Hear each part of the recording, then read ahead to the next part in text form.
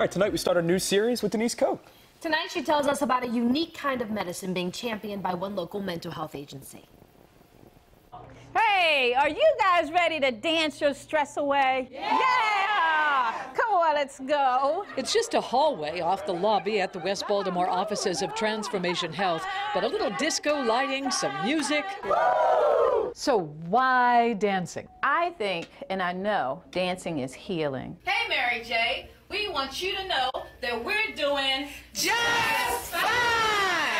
That's how it started, an invitation to Mary J. Blige to join them when she was in Baltimore last month. She didn't show, but the video got over 50,000 views and requests poured in. There were so many people, commenting, where are you? I need you. I need to come in and dance our stress away. Now every Friday, clients dance from noon to 1, and the community is invited to dance 1 to 2. I grew up here in Baltimore City, and one of our favorite sayings is that I'm going to dance my pain away when I have problems. Devontae recently lost a fraternity brother to suicide, a brother who reminded him of him. He was a very, very goal-oriented hard worker, and I just think that the work got over him. You need a release for that kind of pressure. Yes, ma'am. Yeah. Yes, ma'am, and I plan to do it today.